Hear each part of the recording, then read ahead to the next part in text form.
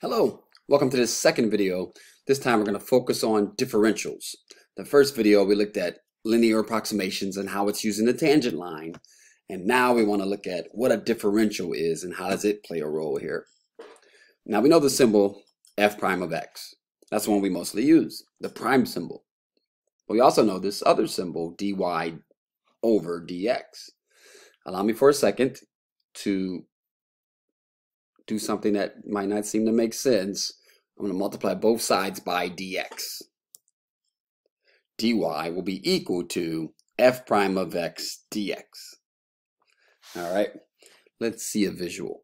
This dy is called your differential. Okay. In this visual here, we have a point of tangency that we're interested in. That point is P. We have another point that's also on the curve, and that point is Q. How do we get from P to Q? We change our x. What do we change our x by? We change our x by an amount that we call delta x. Whenever you see the triangle in front of something, that means the change in that quantity. So we change x by some amount. That then causes y to change. So the actual change in y would be on the graph going from point P to point Q. The difference there would be point Q minus point P. The y value for Q minus the y value for P. That would be the actual change in your function. We are going to use the differential to approximate that change. So what's the differential in this picture here? It's going to be going from point P, still changing to delta x, but now taking that x plus delta x and not plugging into the function to get Q, plugging into the tangent line to get, here it's labeled as R. Okay, so we got this differential dy is equal to f prime of x dx. That's the differential, and delta y is the actual. Delta y is going to be equal to the difference between them. The y values, like I said, the q's y value minus p's y value. The difference in y, f of x plus delta x minus f of x. Somebody asks you to find the actual change in the function, that's how you find it. Somebody asks you to approximate the change in the function, you'll use the differential. Take the derivative, evaluate it at x, and multiply by dx. These are all small, infinitesimal, small changes in x. And the smaller that the change in x gets delta, then that'll cause then that gap between your tangent line and your curve, the difference between dy and delta y will get smaller and smaller. Okay. All right, great. So here's an example. A cubic function, x cubed plus x squared minus 2x plus 1. And we can plug 2 into that all day long without a calculator. We're going to see what happens if we allow x to change by 0.05. That's represented of 5 over 100 or 1 over 20. Let x change by 1 over 20. We like to know how y changes without a calculator. We're going to use differentials to make it happen. We have this function, f of x, and the known value is 2. So when you plug a 2 in, you get an 8, and you add a 4 to it, you take away a 4, and then you add on 1. So a 9 comes out. All right? Now, with this right here, plugging in 2.05, that's for a calculator. That's not for a human to do. Okay, but here it is. The calculator spits out that decimal number, 9.717625. All right? But that's not for a human to do. So we can get the actual change in the function. Remember that? The delta y, the triangle y. That's going to be the difference between these two. And so we can see it's 0.717628. What we want to do, though, is approximate this. How close can we get to this? And what we're going to do, the tool that we use is differentials. All right? dy, the differential in y, is going to be equal to the derivative, right? So 3x squared plus 2x minus 2, power rule, evaluated at that x value of 2 we're going to change x by 0.05, 1 over 20, and we want to know how does that change y. So we plug the 2 in. 2 squared is 4, 4 times 3 is 12, 12 plus another 4, 16, take away a 2. We get 14 out of that. All right, so here's what dy is then. Remember, dy is equal to f prime of x dx. So it's going to be the 14, f prime of 2, and then the dx is 1 over 20. 14 over 20, we can reduce that, and that's going to be 7 over 10. So our approximation to what the actual change in the function is 0.7. The actual change is 0.717625. Okay. And so our approximation to that is 0.7. All right, great.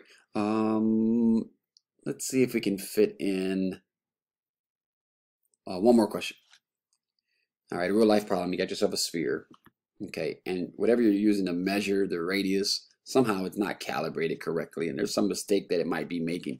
It might make an error of 1 over 20th again, but this is some piece of a centimeter, some small piece of a centimeter. It's like off in measuring. So it measured it to be 21, but because it's not calibrated correctly, it can go up to 21.05, it can go down to 19.95. There's some error there, possibly. What does that error then do when it's time to, how does that cause a change in your volume? You being off by that 1 over 20th, up or down, how does that affect your volume? Okay, what is then the maximum error that you get when you use this instrument to measure when you're going to go calculate the volume of the sphere? There's a formula for that. Don't worry about that. 4/3 pi r cubed. And we basically want to look at dV. So we take the derivative, and we get the 3 comes down, it cancels with the 3 from underneath, and then we get 4 pi r squared dr. That's what dV is. Remember, dV is our differential, and it's the way we measure the approximation to what the function is actually changing. I don't have a calculator, so I'm not going to plug in 21.05 or 19.95. I'm just going to plug in 21. I'm going to plug it into here. And then I'm going to use that to approximate the change. Your radius is 21. Your change is 0.05, either up or down, officially absolute value. Okay.